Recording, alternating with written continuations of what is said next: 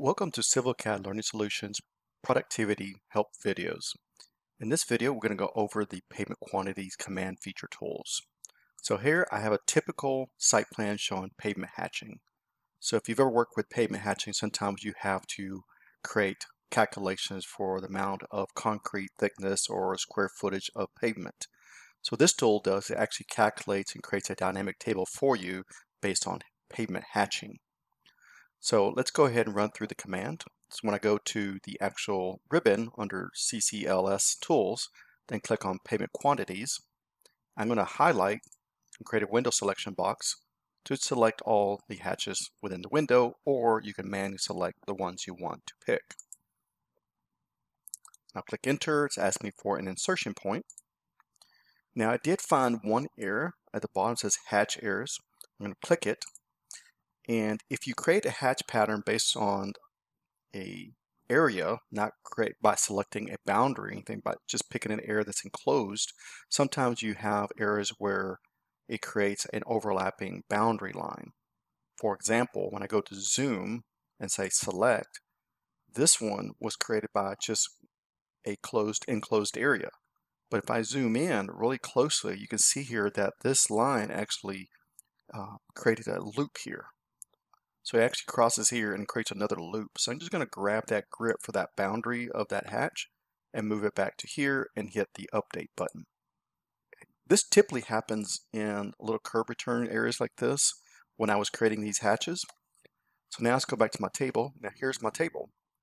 Now here it's actually just putting a pavement name. That's actually the hatch name, but I can actually override that like a typical AutoCAD table.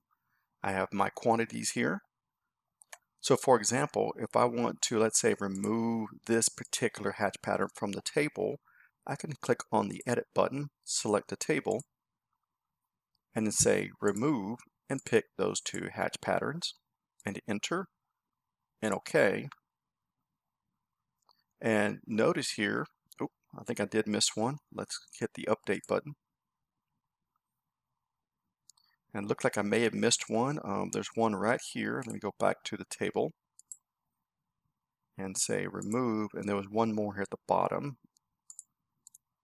And now click OK. And notice here that your hatch pattern is now gone.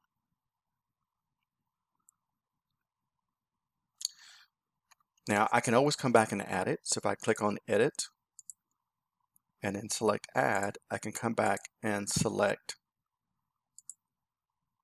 that hatch pattern and click OK. Now it's back in there. I can go back to the Edit button also.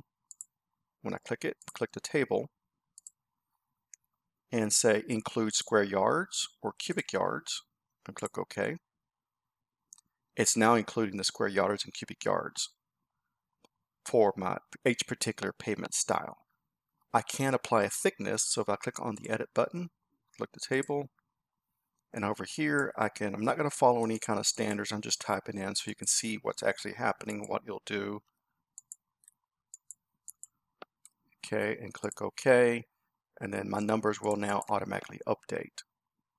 I can also include a cost. So if you actually want to get calculation construction costs of your pavement, if I go back and click Edit, click the table, try this again, and say Include Cost, and I only want it for cubic yards.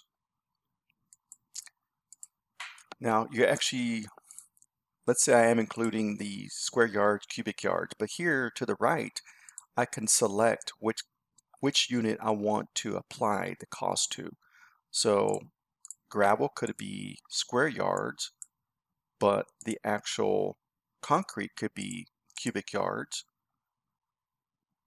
So each here has a pull down, and you can assign this for every particular hatch pattern. And click OK, and let it update. And there we go. Now, what if I wanted to automatically always update the table based on deleting a hatch or updating a hatch? So I'm going to come back into the Edit tool, and there's actually a setting in here. It says Add New Hatches. I'm going to click OK now. Nothing's going to happen. So now every time I create a new hatch or remove a hatch, it's now going to update dynamically this table. So I'm going to hatch this area. Now this concrete pavement hatch right here, which is the concrete, it's 26,182 cubic yards. I'm going to match that same style now. And when I now just come up here and hit the update button,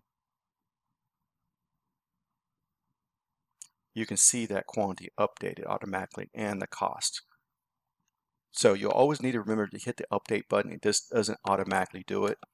But every time I add a new hatch, when I hit the update button, now the table will automatically update. I can now delete this, and when I hit the update button, you'll see here that it will update that quantity for concrete.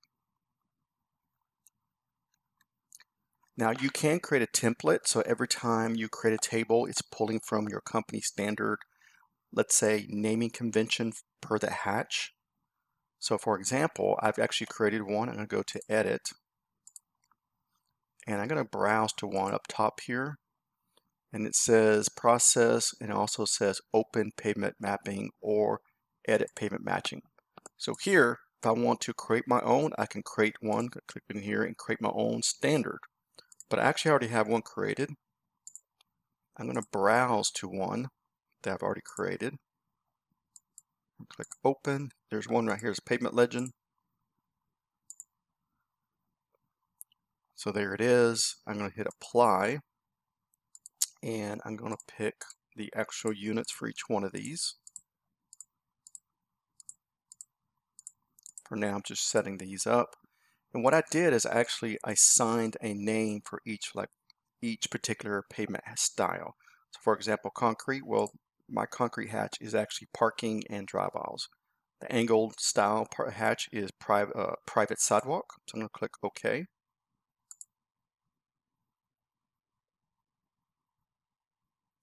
Now my table has automatically updated. Notice that the naming convention is now matched with the pavement style.